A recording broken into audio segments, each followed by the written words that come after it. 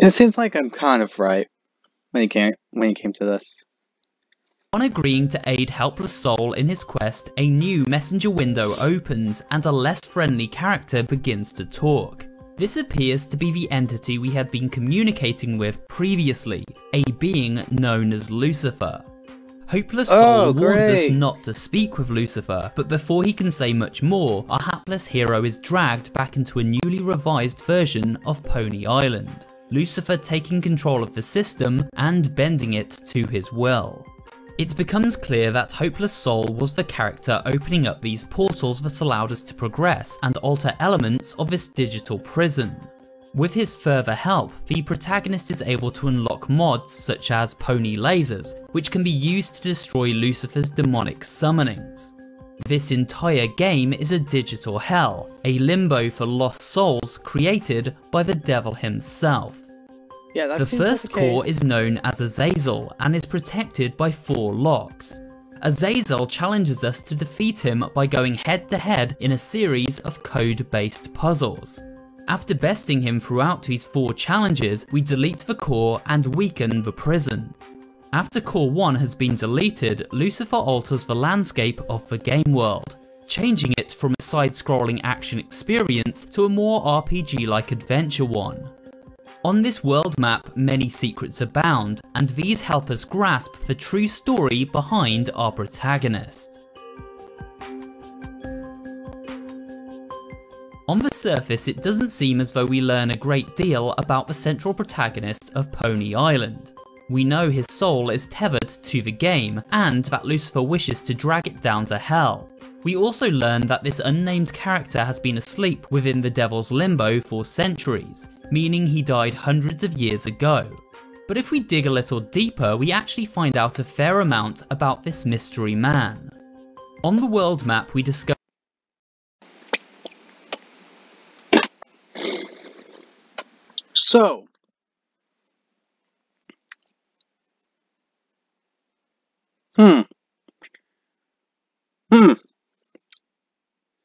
That is,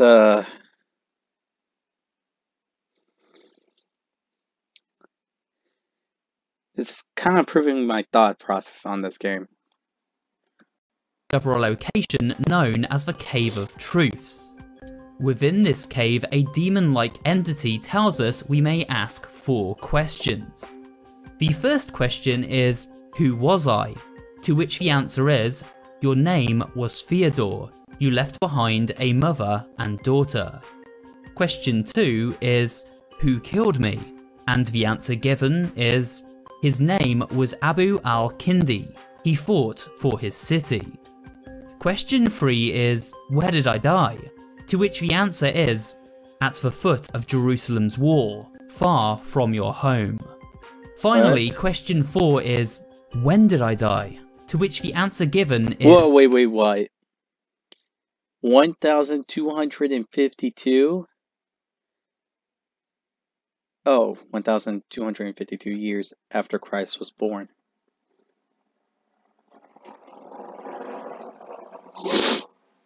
Oh, wow. 1,252 years after Christ was born, in the waning summer sun. These answers become even more interesting upon unlocking one of the many tickets hidden throughout the game. We board a boat and Theodore's pony avatar changes to that of a knight. The knight's attire resembles that of a crusader, and this lines up with the information given to us previously. The Crusaders were Christian knights from Europe who journeyed to Jerusalem to take control of the city. During this holy war, many innocent lives were lost to the invading Crusaders, explaining why Theodore ended up at the Devil's mercy as penance for his sins. While fighting in this crusade, which took place in 1099, he died at Jerusalem's wall to the blade of a fighter defending their home. Theodore's story is also confirmed to us via flashbacks, which reveal religious church imagery representing his Christianity, the city of Jerusalem where he took part in the war, and a vision of the knight who killed him.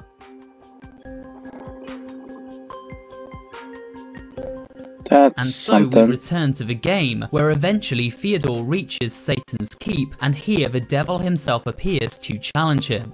But before That is interesting.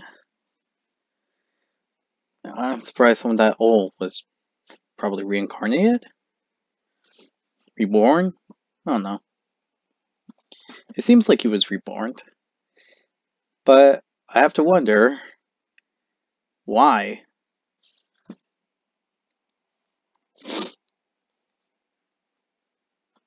the fight can Anyway, let's properly keep kick off, going. Hopeless Soul manages to hack a portal leading to core number 2, this time labelled Beelzebub. Unlike the puzzle-based boss fight associated with Azazel, Beelzebub prefers brute force, transforming into a monstrous demon and attacking head-on. After a lengthy battle, Beelzebub is vanquished. Lucifer returns to stop us from deleting Core File 2, but Hopeless Soul reveals that he isn't just a friendly ghost in the machine. He has harnessed the game code to such a degree that he can use the weapons contained within to hold Lucifer at bay. Using this window wisely, we delete Core File 2 and the game shuts down in a cloud of gas which renders our hero unconscious. Once awake and returning to the Pony Island arcade cabinet, we see the game has changed quite drastically, now featuring more vibrant, detailed visuals and a more family-friendly feel. A new character known as Louis greets us with a tutorial and seems surprised when he realises we already know Pony Island's core features, such as gliding. Louis is of course an interesting name, short for Lucifer, and it is Oh. too long before the devil's sidekick is revealed to be just that. The friendly facade begins to crumble as we hack this new version of Pony Island and expose its familiar, sinister true form. We destroy Louis and escape back to the desktop, where Theodore is able to make contact with Hopeless Soul once more. We are informed that there are thousands of other souls trapped in the malignant code under Lucifer's control. These souls resisted Lucifer and chose not to surrender to him, so rather than falling screaming into hell, they remain held captive within Pony Island. Hopeless Soul then explains about a vulnerability in the system that will allow us to reach Core 3. To access this weak point, we must dig through many of the scrapped Pony Island prototypes, versions of the game never finished by Lucifer. Eventually, one of these prototypes allows for a portal to be opened, leading to Asmodeus, the third and final core-based boss. Asmodeus tries to trick both Theodore and the player into failing his challenge, but if we resist, then he submits and allows the final core to be destroyed.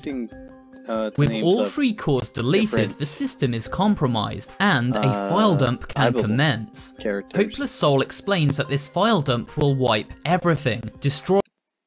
Yeah, it's really interesting that they're using Christianity characters.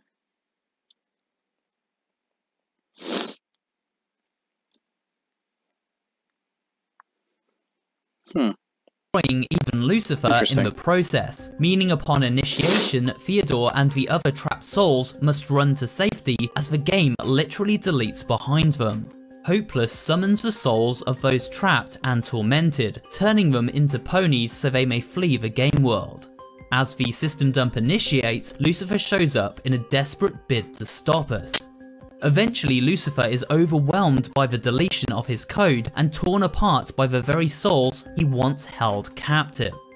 The system dump completes and Theodore's soul is freed.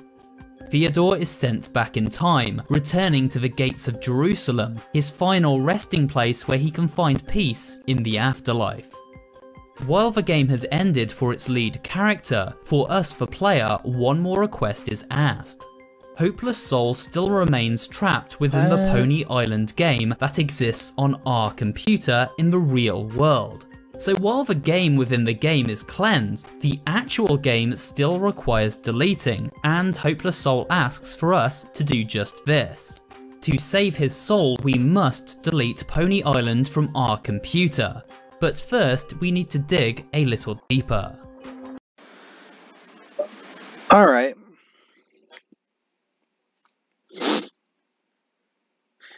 This is all nice and good, but I feel like the ending is like something really, really twisted. If we choose not to delete Pony Island and grant Hopeless Soul his freedom, then it is possible to achieve a secret ending and with it, Boss Gauntlet. To achieve this ending, players must collect all 24 tickets hidden throughout the game. I have put together 24, a detailed guide covering the location of each of these collectibles, as well as a playthrough of the boss itself. So I'll leave a link to that video at the end of this one for those interested. Once all 24 tickets have been obtained, Hopeless Soul pauses the game and appears to us once more. Sounding a little disappointed that we spent our time searching for secrets rather than saving him from this digital hell, Hopeless Soul offers the player one final option: to provide us with true completion in the form of an ultimate boss battle.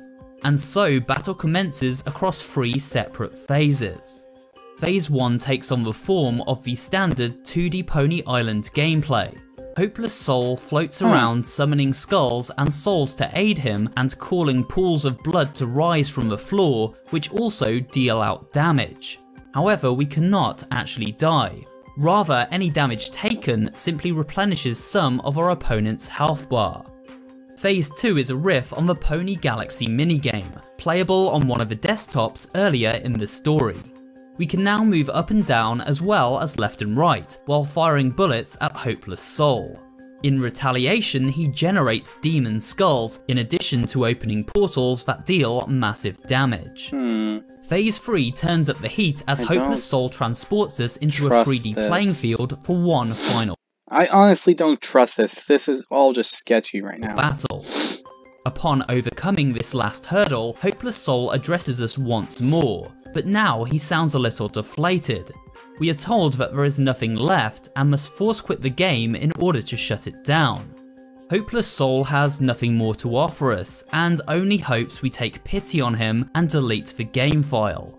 We can escape this limbo, however. By running past Hopeless Soul and leaping out of bounds, we fall into a black void and eventually wake up beside the Pony Island arcade machine. You may also notice the knight's helmet appears beside us on the floor, symbolizing his escape That's really sketchy. How does that work? from the game world. We've just about covered the story of Pony Island, but before I sign off today, there is one more thing that needs to be done. Hopeless Soul is still trapped within the game code and wishes for us to delete it from our hard drives in order to lay him to rest. One question still lingers: who exactly is this mysterious character? We can only go by the evidence on hand, which suggests Hopeless Soul was the only trapped soul who managed to trick and evade Lucifer. Upon doing so, he created a subdirectory within the game code where he could remain off the grid and out of reach from his devilish tormentor. From here, he was able to then contact other souls who showed potential and may be up to the task of defeating Lucifer and freeing those he imprisoned. Souls like the Knight Theodore. Hopeless Soul has the ability to open portals at will that lead directly to the game code. He also has the ability to spawn in attacks used by other game characters, such as the demon head seen here. All of this suggests that Hopeless Soul was once a hacker of some kind, and used his efficiency in this area to exist as a sort of ghost in the machine, controlling subsystems and manipulating things from the depths of Pony Island's rotten code. In truth, we may never know who this character really is. So what do you think? Let me know in the comments below, and remember to leave a like if you enjoyed this video, and of course subscribe for more horror related content. Thanks for watching, and I will see you on the next video. Oh yes, that's right, it's time to lay Hopeless Soul to rest as promised. Goodbye, old friend.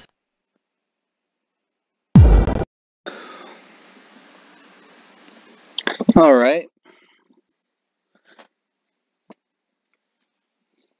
Honestly, at the end I was thinking that this was going to be a twist and the good guy's actually the bad guy. Gladly he isn't.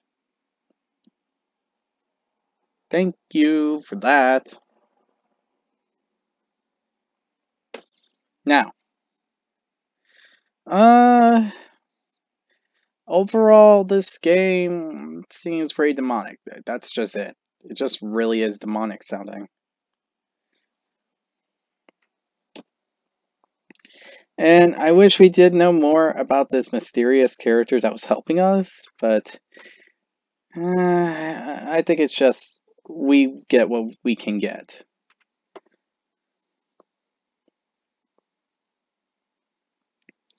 And just accept it as it is.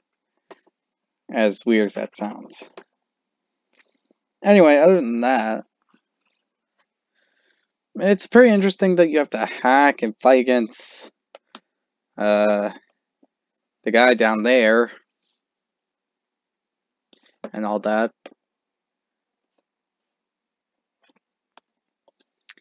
Can't really say that's a good thing. I mean, come on. I'm not a big fan of demonic stuff.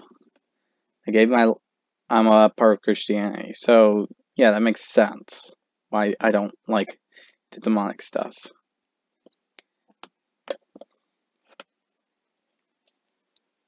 Especially when it comes to the guy down there and stuff. Anyway. As I promised at the beginning of the video, I would say and explain what is going to be posted tomorrow on Friday. What's appearing on Friday is a gameplay of Deltarune. It was suggested. I'm going to post this on both channels, saying that I'm going to do some Deltarune stuff and all that. Put a link to it and all that. Yeah.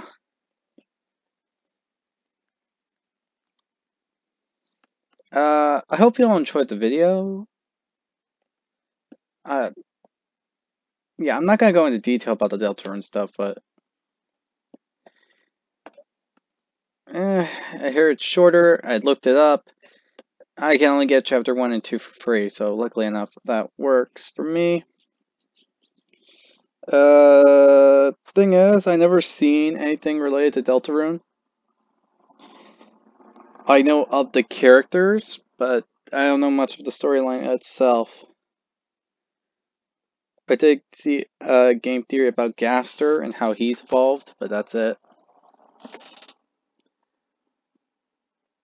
So this will be pretty interesting to see how this works. Anyway, with that said, I hope you all enjoyed the video. If you did, be sure to hit the like button down below. Also, be sure to hit subscribe to support the channel, to support all the content being provided, and so on and so forth. Also, be sure to leave a comment about what you want me to react to next, what you think about this whole thing I'm doing about Deltarune, what you think about this game, and so on and so forth. Also, be sure to hit the notification button to be notified immediately when new video comes out. Because tomorrow, Deltarune is coming out. I can't say if it's coming out in the morning or in the afternoon, but it is coming out. And if you don't want to miss that, be sure to hit the notification button. Other than that, I hope you all enjoy, and I will see you all next time. Bye!